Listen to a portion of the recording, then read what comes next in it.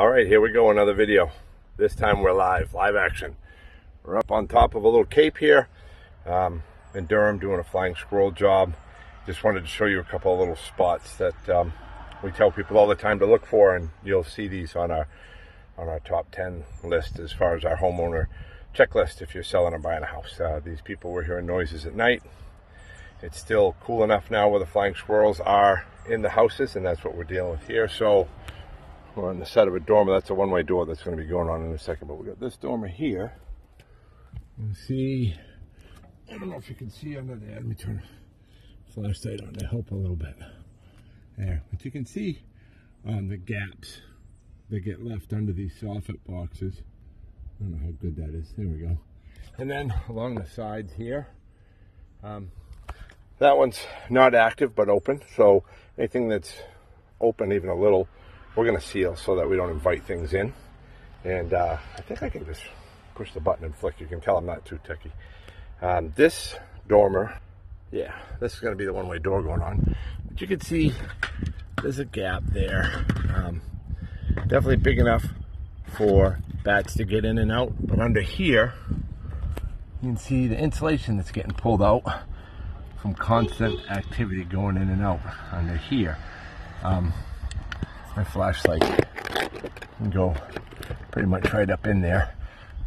They only need a little bit. If you can, your two fingers, put them together like that and look at the end, that's really all flying squirrels need for access to get in. So we've got this dormer, then there's another one on the other side. 3 dormers across the front, full dormer on the back, and where the roofs connect, same situation. So if you're hearing noises, give us a buzz and I'll come do my acrobatic stuff. And hey, who knows, maybe we'll do a video on your house too.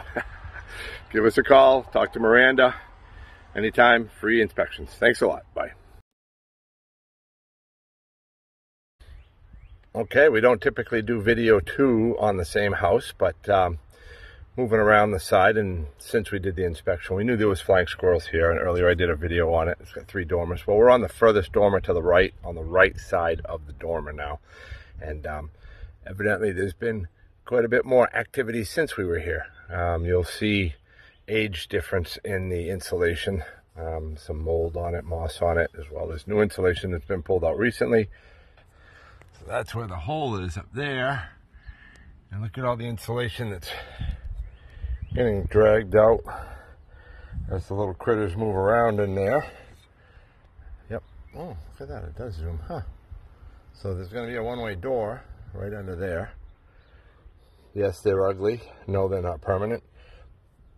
That should make a big difference as far as the noise. Usually 24 to 48 hours after we've put the one-way doors on, the sounds are gone, because they got to come out nightly as long as the weather's good, get food, moisture, and such. There's a beautiful little bird feeder in the backyard, which is perfect. These squirrels will come out, run up the roof. They can glide up to 160 feet, so you're not going to cut enough trees down. Yeah, you can see some trees around the house, but none of them are touching, so it's not a big deal. Gray squirrels, you want to make sure that everything's trimmed back at least 6 feet from the house. But in this case, flying squirrels will just glide wherever they want to go.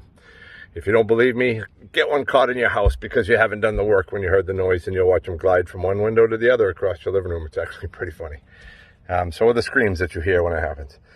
Give us a call, like I said before, talk to Miranda, go on our website and look at the podcast and the stuff that we have more in depth on these squirrel situations, and we'll fix it for you. Thank you.